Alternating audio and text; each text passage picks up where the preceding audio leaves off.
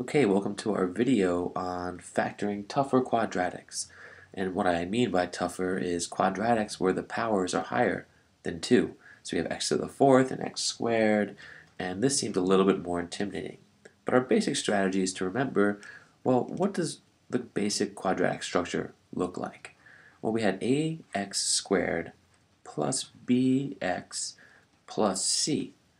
So essentially what we have, of course, is our c term, which is our constant. And then we have our b term, which is a coefficient, right? A number multiplied by a variable. And what's the variable? Well, it's x. And then we have another coefficient a, and another variable, but this is x squared.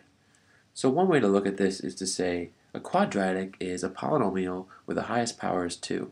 But another way of looking at it is you could say a quadratic has a constant. It has two coefficients, a and b, and then it has a variable, and then that same variable doubled, or excuse me, squared, not doubled, but squared. And in a problem like this, where the power is higher than 4, we can rewrite it to look like this. So we have our constant, we have our variable. Now our variable is x squared. So this can be thought of as x squared squared. Just like here, it was x squared to get x squared. X was squared to get x squared. Now we're squaring x squared to get x to the fourth.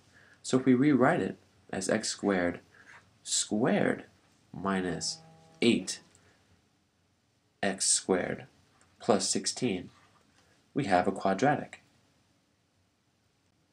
So now we've rewritten this in quadratic form, which means we can think of this as a variable squared minus that same variable plus 16. And you could rewrite it. I mean, sometimes they say substitute, so represent x squared as a variable. Let's say r. So then you would see it as r squared minus 8r plus 16.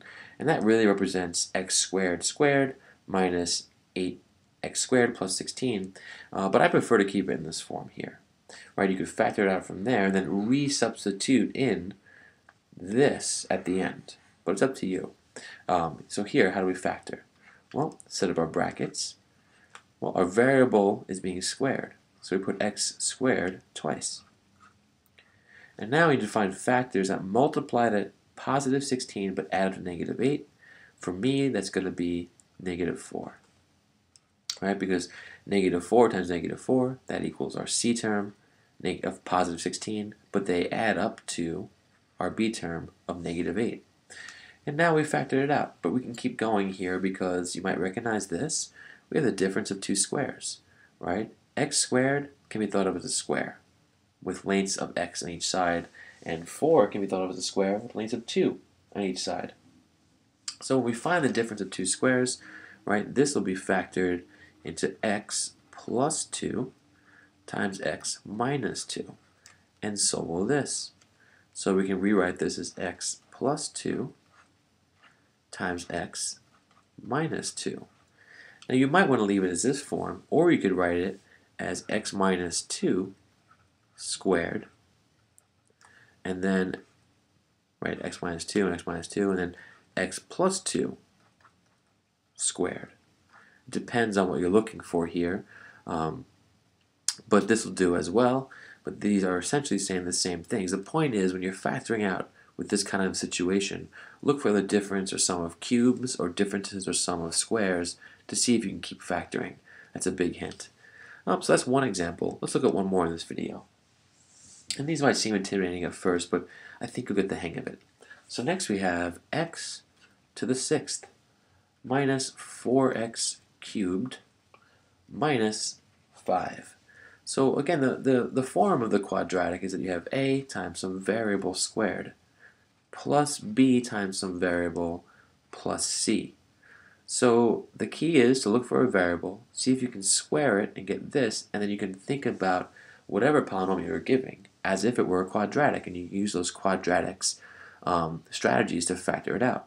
And we can do that here because x cubed squared, right, x cubed squared equals x to the sixth.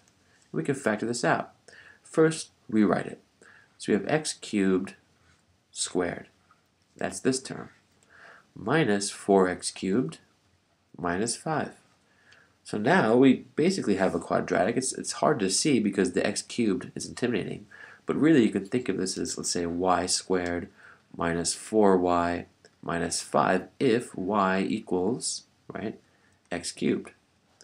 So this is easier to see here, but then you have to always plug this value back in at the end, and that to me is difficult, so I leave it in this form. How do I factor it? Well, I have x cubed squared, so I need x cubed twice. And now I'm looking for factors of negative 5 that add up to negative 4. Oops. So what can I choose? Well, I know that to get negative 5, I can multiply out minus 5 and 1, right? Minus 5 times 1, that gives me negative 5. And if I add negative 5 and 1, that gives me negative 4. So that works. So I'm going to use these two factors. I have a negative 5 and a positive 1. And now essentially I'm done, except of course you want to look out for the sum or difference of cubes. This is not a difference of cubes because there's no whole number cubed that gives you 5, right? So instead we look at this one. 1 cubed is 1, so we have 1 cubed. And x cubed is also a cube. So we have x cubed plus 1 cubed. And then we still have x cubed minus 5. I'm rewriting this because now we can see that this is the sum of two cubes. If you remember the formula for sum of cubes, it's x cubed plus y cubed. Right? So basically two things cubed can be rewritten as x plus y times x minus xy plus y squared. Excuse me, x squared minus xy plus y squared. So, and there are many ways to remember this. You can test out these combinations, do the long multiplication, see it works. But here I'm just using this fact to keep going forward. So that being said, let's rewrite this term right here. So x plus 1, right? We need x plus y. So x plus 1 times what? Well, x squared minus x times 1 or x times y. So just 1x or x plus y squared, that's just 1 squared or 1. That times x cubed minus 5. And essentially here we're done because this quadratic factors of that multiply to positive 1 are 1 times 1 and negative 1 times negative 1, and they don't add to negative 1. So we can't factor this any further, and basically we're done. So we get x plus 1 times x squared minus x plus 1 times x cubed minus 5. And along the way you can re-multiply to see if this works. You can test it out. Multiply this by this. Does it bring you back to this? It will. Try it out. And if you're testing it here, multiply this by this. Make sure it gives you this quadratic right here. And in that way you can test it in pieces, even though it seems a little overwhelming. So hang in there. We're going to try a few more examples in the next video.